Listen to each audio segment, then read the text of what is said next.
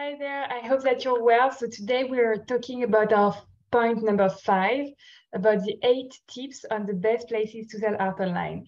And as my tip number 5, I wanted to say that you have to choose one social media channel to sell your artworks, at least to get started. Because that's something, so I will always the reason I want you to just choose one social media platform to start with is that one social media platform is enough to give you so many opportunities to find your art collectors, talk to them, and sell to them. So you could be thinking right now, well, great, I'm going to turn off my computer and just get back in the studio. Well, yes and no.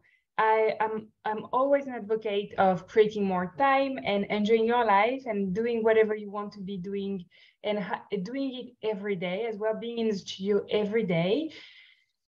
So one of the reasons I'm writing that you shouldn't be on so many social media platforms is that so you can focus on being efficient and do efficient tasks and stop wasting time trying to handle various social media platforms at once.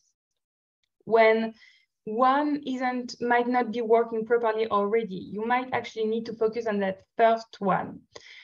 At the same time, being on that one platform isn't necessarily going to reduce your to-do list if you know what you have to do in order to sell your artworks. Because there is so much that you can make happen on just one of those platforms. There are actually millions of people using each of them. If the reason you are on so many social media platforms is that you are worried about missing some of those people, you're just not going to miss them. There are, again, millions of people on each of those platforms. There are way more people on each platform that you actually need to buy your artworks, that you can actually talk to physically during your day.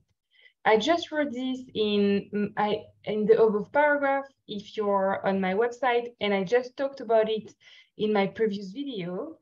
But so the reason it's going to take you time is that we were talking about private messages. So you do need to be bringing people to your private messages, and that takes time.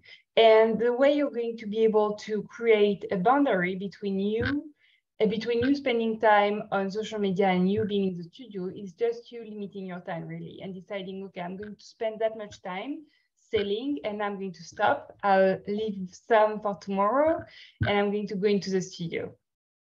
Because on each social media platform, you have already so many opportunities. You don't need to be on two.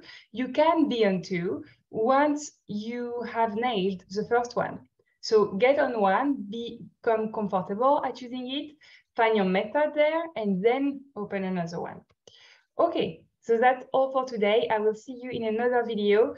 If you are watching this video on YouTube, you can subscribe to the channel, of course. And if you are watching this video on my website, you can sign up to my newsletter at the bottom of the page.